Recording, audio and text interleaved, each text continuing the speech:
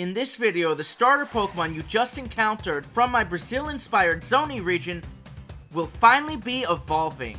But first, in the spirit of Pokemon evolution, I also have a couple of other new Zonhe Pokemon that evolve that I'd like to introduce in this video as well.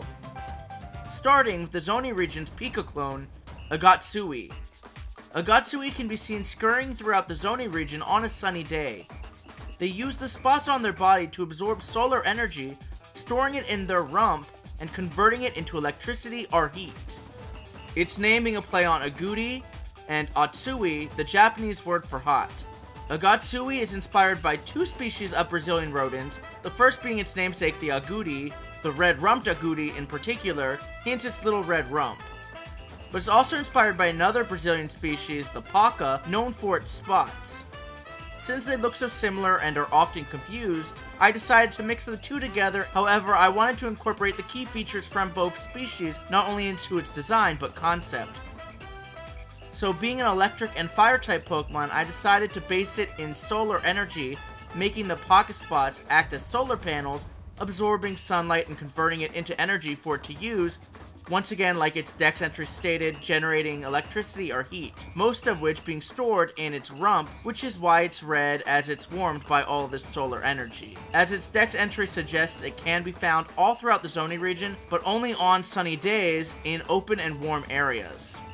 It also has a new signature move, Solar Spark, which is an electric type attack that not only can potentially burn the target, but also does double damage in harsh sunlight. Although, like Solar Beam, it also has the drawback of only doing half damage while in the rain. And as I already teased, this Pika clone, like the Palmy line, will eventually evolve, but into what exactly? I'll give you a hint, expect the unexpected. Let me know what you think its evolution could look like in the comments below. I'd love to see what you have to say. And if you like what you see, please make sure to go support an artist Astray over on Instagram, as he is the talented artist I worked with and commissioned to help bring this little cutie to life. But next I'd like to introduce another new Pokemon, the tadpole Pokemon Dartad, which has 4 different forms, each with a different design and type that it can be caught in.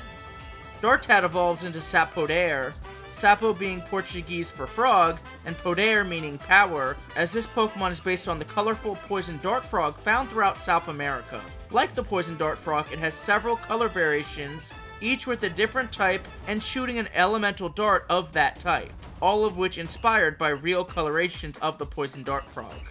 So the leaf pattern shoots leaf darts, the flame pattern shoots fire darts, the rain pattern shoots aqua darts, and the thunder pattern shoots electrical darts. This signature move Elemental Dart changes types too, depending on its form as well. And once again, it has to be caught in the form you want it in, with its leaf and flame pattern typically found on sunny days, and its rain and thunder pattern typically found in the rain. Although their environments can also be a factor of where you can find each form.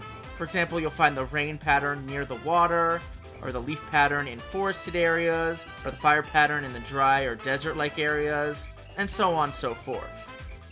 Sapodair evolves into Elementoad using an elemental stone for its respective type. So a leaf stone for the leaf pattern, fire stone for the flame pattern, water stone for the rain pattern, and thunder stone for the thunder pattern. But you'll just have to wait a little bit longer to see what Elementoad and its forms looks like.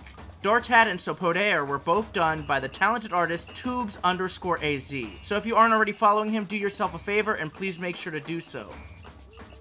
Okay, so let's do a quick recap of the Zonhe starter Pokemon, and finally take a look at each of their mid-stage evolutions. Naturally indolent and aloof, Idleaf mosey around the treetops of the lush rainforest to avoid having to interact with anyone that may wander by below. Idleaf's mossy fur absorbs moisture to help it and any plant life it comes into contact with thrive regardless of their habitat. Idleaf is inspired by sloths, with the foliage on its head, especially the leaves, around its eyes, resembling a carnival mask. At level 18, Idleaf evolves into Letargia. They spend most of the day napping in the treetops, so they can stay up late and party all night long, dancing with all of the Pokemon of the rainforest. Its name is a play on the Portuguese word for lethargic, and Gaia as in the earth. It has a more lively pose, while maintaining its leafy mask, but now has longer arms and legs, with more foliage added to its design, and if you look very carefully, the brown coloring on its body is slightly darker, and it has something sprouting on top of its head. I wonder what that could be. Tell me what you think in the comments down below. Mbeak's fiery feathers burn bright with their vibrant colors and intensity fluctuating with its mood. Its flames are typically harmless due to its inherently jocose temperament, but they are also known to be quite feisty with their feathers set ablaze in a blistering blue when provoked. Mbeak is inspired by the scarlet macaw, with the plumage around its beak resembling a jester's hat. At level 18, Mbeak evolves into Flare Arara, a play on flare and arara, which is a Portuguese word for parrot. These spirited and flamboyant Pokemon must always be the center of attention, igniting their fiery feathers, twirling around in circles, putting on a show for anyone who will watch. This evolution is obviously less round, and even more jester-like, while still maintaining, but also expanding upon its jester hat, and looks even more devious, like it's up to no good. That being said, let me know what you think it will evolve into. Notably boisterous and bubbly, Scubara are excellent swimmers, spending most of their time submerged in water. Innately in tune with waves of sound, they have a remarkable repertoire of noises which they use to communicate with one another even while underwater. This dex entry is a reference to the fact that capybaras are not only semi-aquatic, but very vocal creatures using various sounds such as whistles, barks, chirps, and purrs to communicate, so I really wanted to lean into that. Scubara is based on capybaras. It has scuba diver flipper-like fins to reference the capybara's webbed feet, with its large nostrils resembling a scuba mask. So as you can see, all three starters incorporate some sort of faceware into their design. At level 18, Scubara evolves into Corredor. Their powerful and diversive singing voice is said to be able to control the flow of the water, its name being a mix of the Portuguese word for chorus and rodent. As mentioned in Scubara's dex entry, it is a very vocal Pokemon, as I wanted to play on the fact that capybara are such vocal creatures, once again using a variety of different sounds to communicate even underwater. So I wanted to play those musical qualities up even more, as it now has music note shaped ears and isn't a dramatic singing pose, but it is a capybara still, and a water type, so it keeps its webbed flipper feet and has developed a bubbly collar that resembles a life jacket. I can't wait for you to see this one's final stage because it's probably my favorite of the three, but you're gonna have to wait just a little bit longer. I'd love to hear where you think it's going though.